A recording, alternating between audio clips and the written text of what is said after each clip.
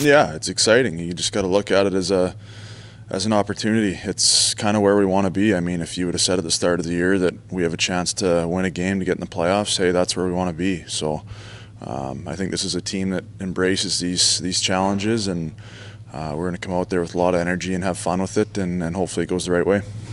Is there some disappointment over last night? Because you could have clinched in the end and came very close to doing that. You took it into overtime. So is it disappointment there, or was it more, hey, because we got another point, 9 games in a row, just keep chugging? Yeah, I think we've been playing really well lately, and the first two periods of last night's game probably weren't the way that we wanted to play, but I mean, I think you just kind of got to take a step back a little bit and realize, hey, we've been playing a lot of good hockey, and if you slip up for a period or two here and there, I think it's not the end of the world. We still have some time to get some more points. So, have confidence in the way we're playing and understand that sometimes there's a couple slip-ups, but we'll recover here.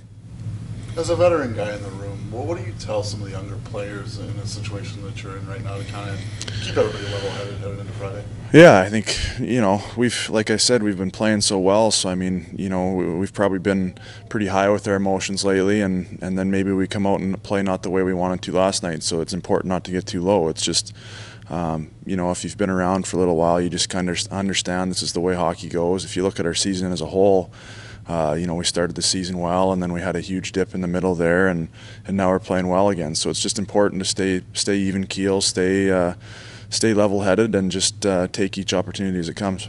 Is there any satisfaction at all in going into Friday and getting 1 point in that game to clinch it, or is it just a matter of let's end this in 3 periods? Yeah, let's try to go and win every game. I think that's our same approach as every game is just come out and play the way that we can, and I think we're confident in our group here. We're confident in our game plan that's going to get the job done.